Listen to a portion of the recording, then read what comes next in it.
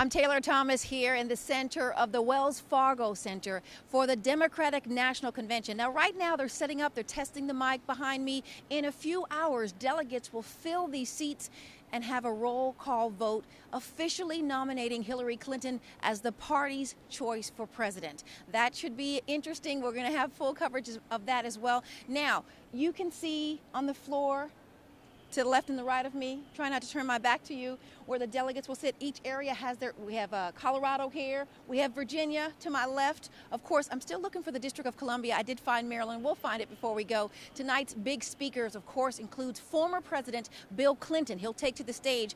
Other speakers include mothers, the mothers of the movement, mothers who've lost their sons at the hands of police. They're going to take center stage. A lot of people wanting to hear what they have to say and how the Democratic Party is going to position what they're saying. If there's some concern that the movement, the Black Lives Matter movement, is against police, we're going to see how people take that and what they have to say. We'll have all this and more on 96.3 WHUR, and join us online at WHUR.com.